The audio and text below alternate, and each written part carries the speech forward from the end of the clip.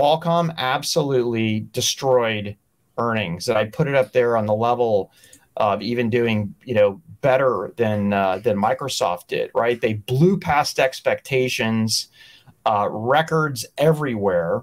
And I think the macro picture is, not only did they clean up in Android smartphones, but they also delivered on those beyond smartphone commits. Revenue was up 41%. EPS was up 69%. The auto backlog was up another $3 billion to $16 billion. The big question for me is, will that auto unit get to $1 billion of revenue that was committed at the analyst day?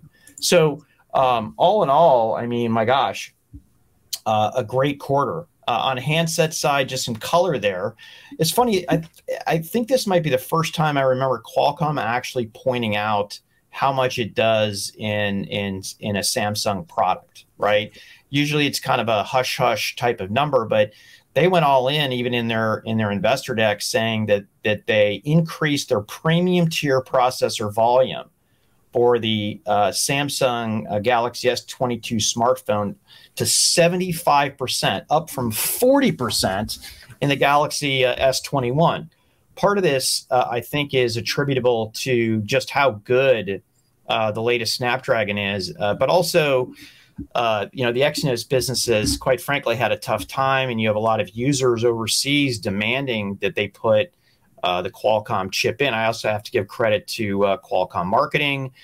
They have a very aggressive, essentially a Snapdragon inside program that actually makes a difference in smartphones. It might be hard for us to imagine this in the United States, but there is actually processor affinity. And, in the case of smartphone processors, the highest level of affinity. And outside of the US, they're more surgical shoppers in that they actually care about the processor of it. And particularly when you might have some off brands, maybe brands that aren't super strong, you have a brand like Snapdragon carrying the day. Yeah, you hit a lot of the big points, Pat, but it was a very strong, robust quarter for the company. I mean, we've seen the chip space all have a big drawdown. The ones that are on the front end that saw the front edge is a double entendre, not just leading edge, just the companies that are sort of seen as the highest growth have seen the biggest drawdown. So you've seen AMD, you've seen NVIDIA, and Qualcomm come back after really remarkable runs that took place when the chips were on high. Now, the funny thing about it is, Pat, is the demand doesn't really seem to be slowing all that much. If you actually look at the results, very good, Pat. But the other thing was the guidance was very good. I mean, the company doesn't seem to have any real indicators that the slowdown is going to be substantial anytime soon. If you go back and listen to my comments about Microsoft, some of it follows right over here, because bottom line, all that cloud, all that connectivity runs on chips. Now for Qualcomm, it's still largely in the handset space. But one of the stories of the day for Qualcomm is the diversification of its business. The company has worked really hard to make sure the market realizes that it's not only growing in handsets. Having said that, the handset business was remarkably good this quarter. So it kind of slowed down the momentum of that story a little bit, because the disproportionate volume still kind of sits there. As you look here, you got 6.3 billion in handsets, and then these other three adjacent businesses now, the RF front end business, which kind of does tie into the handset business. It actually very literally does, but it's a different revenue stream. And then, of course, you've got the automotive business with this $16 billion pipeline now, but it's not generating that in terms of revenue yet. Having said that, Pat, we probably should give some credit for the growth automotive has had, because in the last couple of years, it's seen remarkably large growth.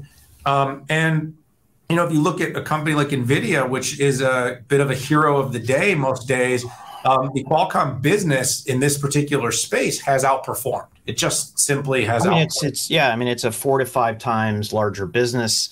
NVIDIA seems stuck in that $100 million a quarter zone, Yeah. And the design wins have been notable. This quarter they made the Stellantis announcement, which is like 14 or 15 major global brands that are all going to build on Qualcomm and on their Snapdragon. Now, that really comes down to the fact that the company is focused on sort of the needs of the day, meaning while there is that L4, L5 promise for the future, right now we need L2 plus. We need next level of driver assist type technologies that can help with drive policy, telematics, navigation, and that's the technology that they're offering, and they're making it very modular. But we've talked about that a lot. We'll do that another day. The IoT business, which is a bit of a catch-all for a lot of parts of the Qualcomm business, but that the growth in that business has been really good. You'll see now they have basically all their businesses are on a trajectory to being over $1 billion annual. Several of them now over $5 billion annually. And then, of course, that core handset business. Licensing business remains strong. It's not as big of a focus in terms of what the company's been talking about, but it is a really nice business to have when you think about a business that basically gets a little bit of revenue from every single mobile handset sold every day because of the investments that are made in IP and the R in R&D by Qualcomm. So, Pat, good top line, good bottom line, strong guidance, revenue diversification.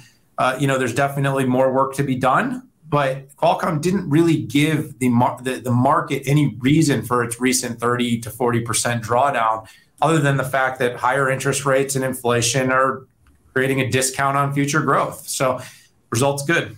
Yeah, they rocked it. They totally rocked it. And if I had to pick the overall winner of our podcast on earnings, it would definitely be Qualcomm.